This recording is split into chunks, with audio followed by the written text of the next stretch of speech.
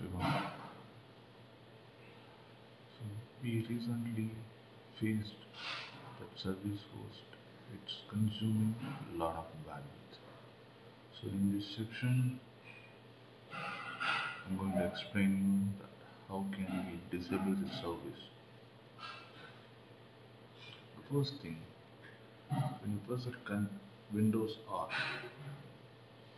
so in the run command you specify that services.msc. When you click OK,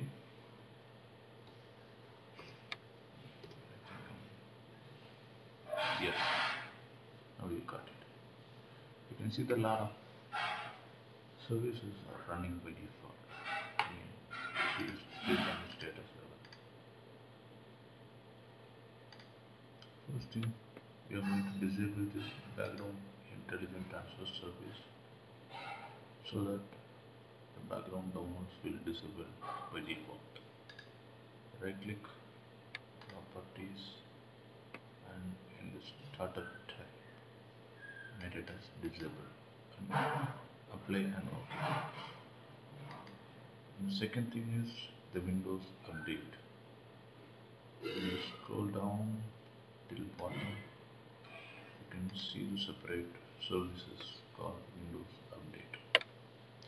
You just right click on the property and disable that one too. So once you disable, that's all. So that the auto download will be disabled by default.